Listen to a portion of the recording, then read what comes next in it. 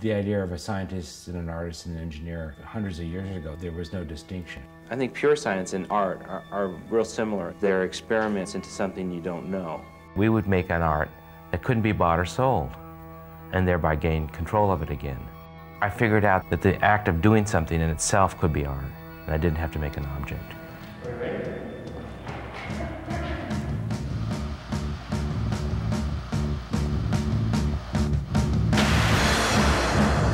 Newsweek magazine has deemed our next guest the Evel Knievel of the art world. His name is Chris Burden. As a piece of sculpture, Right.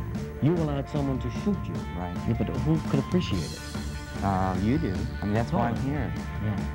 I think he was the best because he was the most fearless, the most radical. He was the guy. It was great.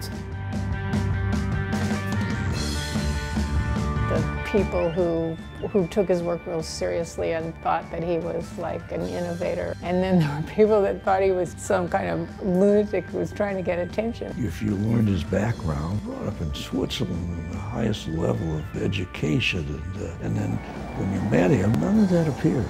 You thought, here's this odd person who's kind of living on the edge of society. Today, I'm going to breathe water. What if art was violent? You know, what if art hurt? What if it was painful? What if it scared him? Is that art? He liked that idea, I think. He could be very unstable. Maybe it was just too much cocaine and alcohol and weed all at the same time. I slowly stopped doing performances and then started doing more installations. I think the public wants you to keep doing one thing. You know, the thing that you get known for, they want you to keep doing that. The idea that he'd become beloved and emblematic of Los Angeles in this sort of cuddly way was something that nobody could have predicted.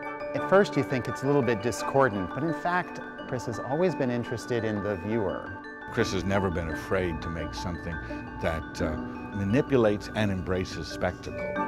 People just enjoy them, and they get great pleasure from them. They could care less who the artist is. That's fine for me because it means that the artwork is bigger than the maker.